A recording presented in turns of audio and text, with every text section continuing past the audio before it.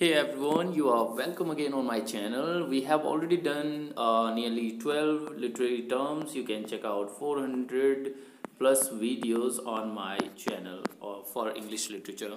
Now we are doing 100 literary terms. So hopefully these will help you in your exam. If you like the video, please do share this video with your friends.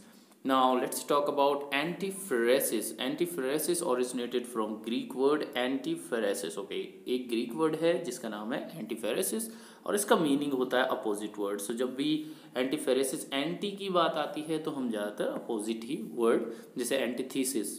Okay, so here example is filthy rich. From this is the word filthy rich by Dorothy Samuels. I was awakened by the dulcet tone of Frank, the morning doorman, alternately yelling my name, ringing my doorbell, and pounding on my apartment door. Here is the explanation. Here, the real meaning of the phrase dulcet tone means melodious tones. Okay, so in this particular situation, it is used in its opposite meaning. Alright, dulcet means melodious tone.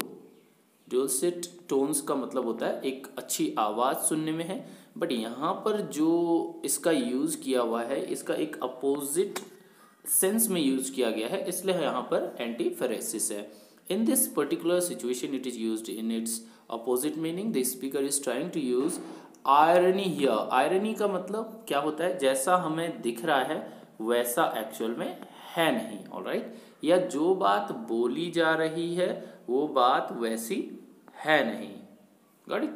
Like हम किसी को बोल देते हैं कि या कोई बहुत ही पतला आदमी है और उसे हम कहेंगे और पहलवान कहाँ जा रहा है. Okay, so like that to indicate that the domain irritates him early in the morning bye yelling, ringing the bell and knocking on the door. तो आशा करता हूँ कि आपको ये समझ में आ गया होगा एंटीफेरेसिस.